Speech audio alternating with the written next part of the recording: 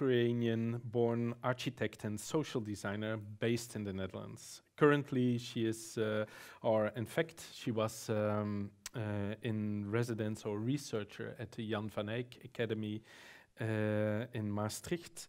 She is interested in exploring the house as a place for private domesticities and is looking into how that spatial restraints and segregations are influencing our everyday life.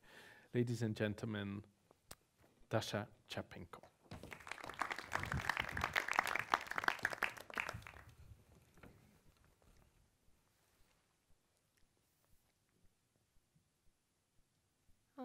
Hey everyone, on the left it's me again, this is a project I was working about, laboratory. I can control it somehow. Oh, okay. And laboratory stands for two words, love and laboratory. That's how my research was looking throughout the whole process. So it had some static facts, but also lots of subjective things with my personal life, and it throughout the whole year it go along well together. But if you put it in a proper system, you would see basically a scheme that could be talked about. So yeah, what is actually laboratory? For me, laboratory was a spatial exploration platform that both theoretically and physically questioned and analyzed mutually defined connections of domestic spaces and romantic multi-human relationships that were defined by these spaces. I approached, my goal was to create a kind of a testing environment, laboratory, that had a hardware and a software. The hardware of the process was domesticity, which was basically represented by the physical embodiment of the space. And the question I was interested in was how would the new ways of exploring, analyzing, producing, also destroying and speculating about domesticity. And then I decided that throughout this year, I'm not actually interested in producing, but rather in exploring and finding new ways of this domesticity. And the aspects of domesticity I was particularly interested in was the people, and more specifically the relationships that were shaped by inhabitants, people, humans, but also non-humans that occupied these environments.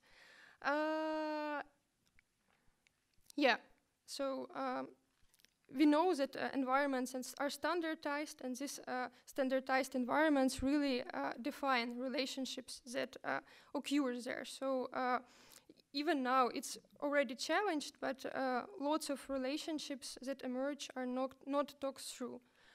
So for many years, the normative structure of a household was largely been the single-family household, governed by heterosexual relationships, with man as the head of the household and a woman as a caretaker. However, once other figures of masculinity and femininity, or neither or of above, enter the scene, both the norm of a unified subject and domesticity are challenged. This is a collection of DVG images that are used for architectural representation of family. So as you see, it's a heteronormative couple which presents a male and a female, also dressed accordingly. And this is a collection of DVD beds that are offered for architects to use in their plans. And as you can see, most of them are double-sided beds with two bed tables next to each other. So I was curious how, what kind of other family situations are there. And the relationship model which was already there was polyamory. It's not speculative, it's already there. So space-wise, I started to research in models that were already experienced within history. In that case, it's like a history of Mormons and how their lifestyle influences the domestic space and the architecture they live in. And then that, for me, was a really striking example of how really the whole spatial planning is defined by the family. So here you can see a a house of a man and his wives. So the houses were shaped by these modules, and each wife was owning a module. Yes, this is a house of Mr. Watt and his three wives, Margaret Watt, Susan Watt, and Emma Watt. And this is another example, and they are all located in Utah, in Salt Lake City.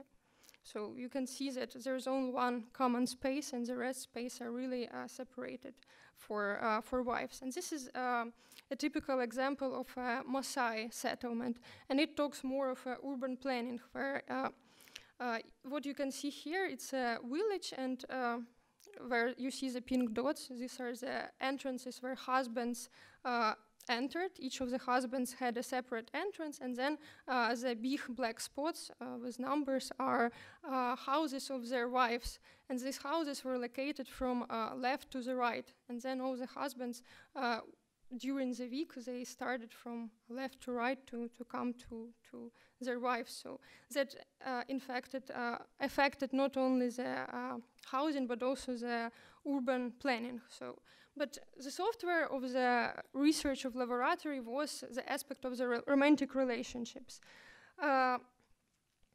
So not only humans, not only polyamory, but I was also interested in what goes beyond and what might occur in this not easy future. So how would the house look if we would have romantic relationships with objects? How would the domestic environment look like if we would have love with plants, with artificial intelligence? What would this artificial intelligence in that case be embodied in holograms or in small objects or in our phones or not phones? How would romantic relationships with animals look like? I approached that through case studies. One of the case studies I did was a collaboration with two other designers, which was also a romantic relationships, where we moved in together and started to test the standard environment in terms of sizes of the rooms, standard furniture items, and how they accommodate our life, our routine, and what would we need to change. And as a response to that, we created a series of most common IKEA items that are created for a use of 2, and we made them for a use of 3. Then the other very important parameter of the research was to challenge the romantic beliefs and concepts which are present throughout the romantic discourse, and see how would they influence the space. So I started to collect different romantic scenes from different media which happen in a certain part of space or object. So I took elements of architectures as doors, fireplaces, roof corridors, balconies, staircases, and here it's an example of a balcony and like a romantic scene which happens there. And my question was, how much is a romantic scene happening because of the real feeling, and how much the actual architectural element has an influence on that? Because we all know the example of Romeo and Juliet, how the balcony is really a symbol of that, and how many people go to that specific place to make a kiss, and then how much is it actually about the kiss, or is it the balcony itself? So this is a scene from the West Side Story where I try to kind of trace all the actions and movements of the heroes to see how does the balcony play part in that, to which extent. My theoretical research was somewhere in between critical scholar literature, but also something really esoteric, like pagan traditions in polyamory. And I was always trying to find this balance between a pragmatic way of designing, but also this emotional aspect, as it has to do with relationships, which was essential. To challenge and to find the solution of approaching this project, I decided to use props that would basically I decided to go away from the objects we know and that we use every day, and to create different props that would unlearn us from old behavior with objects and would teach us something new. Because, for example, in the case with this polyamorous scenario, the question that we asked was if from our childhood we would know, we would see the bed for 4 people or for 5 people, would that influence on our choice of partners? Because in our head we would have a completely different idea of love. Prop-wise, so this is a scene from a movie called Being John Malkovich, and this is floor 7.5, which was present there. And somehow, actually, this movie really, as I figured out later, goes along pretty well with my whole research. So it causes this discomfort. So I somehow believe that through this discomfort and limitation, you can come up with new solutions and new ideas for life. So I was starting to deconstruct all the elements of contacting with physical objects and environments and see what comes. And then I discovered this, then the whole flow of my project changed when I discovered this soft foamy material, and also a way to actually work and shape it. And it's soft polyurethane foam and wooden pegs that I was planning to shape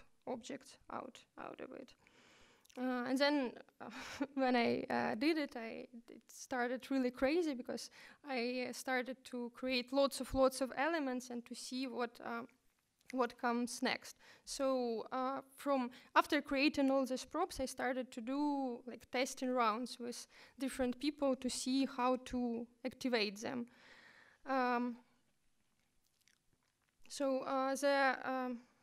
The thing I did it and the methodology which I thought might be helpful and would help me to move further was to review unspoken bodily structures in alternative relationships, starting from polyamory, but also to more speculative relationships. And I was giving people roles and cards, and was in a scenario of a certain untypical relationship that they were trying to recreate. And then I was asking them to show the specific case from this relationship using the props. So this was the form, and then I was tracing that with a specific form.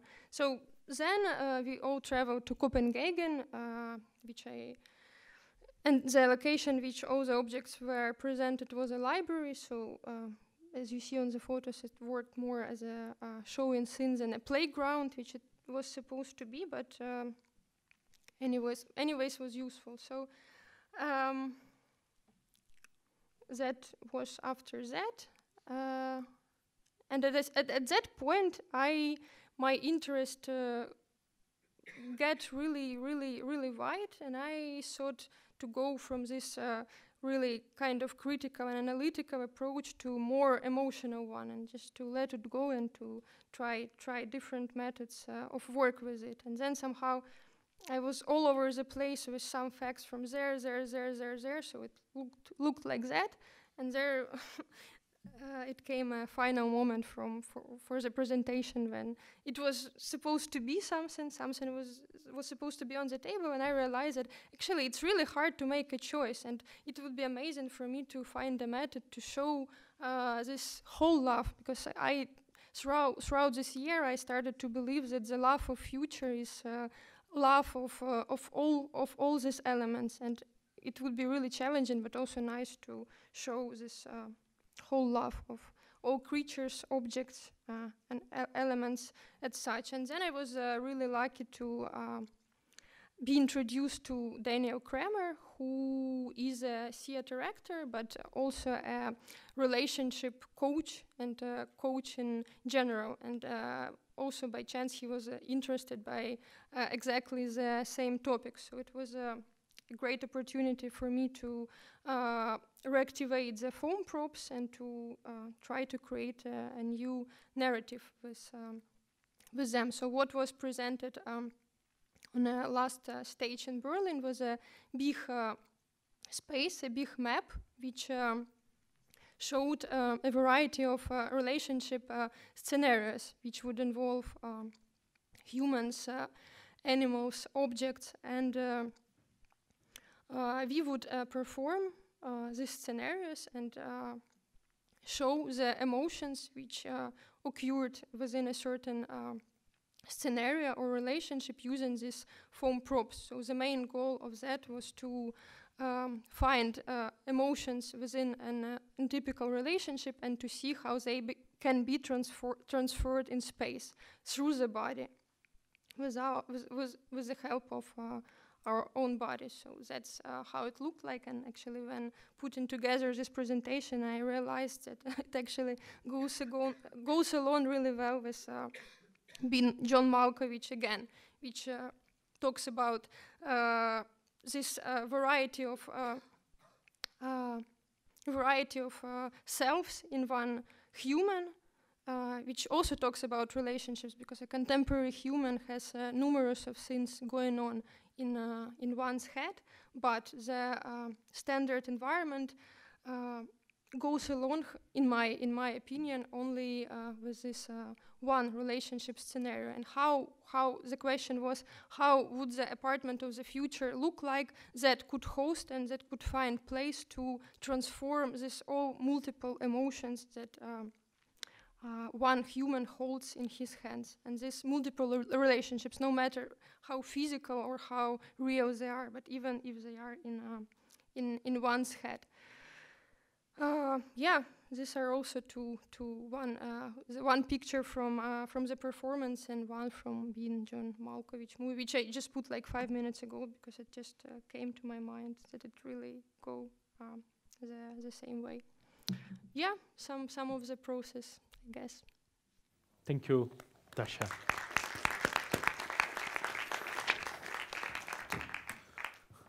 Overwhelmed by so much love. I'm curious to hear some questions. Everybody is flabbergasted, overwhelmed. Yeah, you too? Yes, Camila. What was your intention when you started creating these foam shapes? What were you expecting people to do with it? What was the final intention, if you had any intention? No, my final intention was to deconstruct our bodily movements, which are shaped by the way we interact with the objects we know, and to find out a new bodily behavior. So it's sort of, almost like a choreographic exercise? Yeah. Okay. It but ended up in a choreography. Yeah, it ended up as a really choreography. But then the idea was to basically see how this choreography evolved. That's why I wanted to do it with other people. Thank you. Can you explain a little bit about this choreography that happened in that space? Because you didn't really elaborate it there. You showed some pictures, but what did you do together with the performer, Daniel, on the stage and with these objects of foam? So we had 5 scenarios which were talking about, which were showing, we were 2 of us, and we were representing different romantic relationships of 2 humans, of a human and an animal, of 3 humans, of a male and a female, of a male and a male. So it was supposed to be improvised, but the thing we showed there was only 5. And then with the foam elements we had there, we were trying to make kind of a sculpture which was showing a specific element of a relationship. Can you give a very specific example? So we started basically to make it clear with 2 chairs and a table, and then we were sitting. Then he was presenting a male and I was presenting a female, and then we had this conversation in low tones, and we were talking about domesticity, and it was really clear that this way of sitting really brings this type of discussion, for example. Well, can you also explain a little bit about language? Because you also used language in the performance itself. Yeah, it seems that you were only using materials and a certain grid to position each other, but there was also words. Yeah, we created a specific language that both of us understood, and we were given each other instructions based on the feelings that would come from a certain scenario. So we were instructing each other, and the one who was instructed was using the elements to create a specific thing. What did you learn from this 5 little experiments? Well, what I learned that it needs to. I didn't really achieve a goal to make it a laboratory. That it was extremely hard to take tests out of it. Because in all the cases it turned out to be more theatrical than laboratorical and testical. That was a thing for me to note. Also.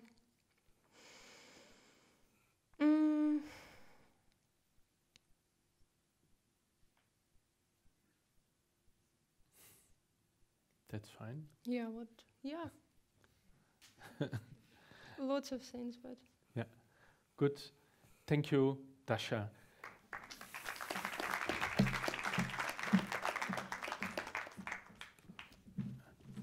I want to look what the Read a Mate with Love. The overwhelming of love by the foam objects. I can imagine it's nice to feel feelings for everything. It was a stupid joke with the R. Are you breaking up with me? Stupid joke. You wanted romance, so I brought a balcony. I find it intriguing that some objects are indeed linked with ideas of love. I think it's very, very funny, but also crazy. Then the polyamory with the design. Yeah, could be a great illustration, but yeah. So yes. and this is a representation of her research. So what she showed, I love your drawings too. Thank you. This is everything. Yeah, she was in fact jealous on you. Like Dasha was this whole afternoon, also during the evaluation that we had, making kind of similar drawings like you. So you should really, I don't say make love together, but at least meet up. Yes. I'm looking forward Thank to you, it. Not a lot. Wiede and everybody.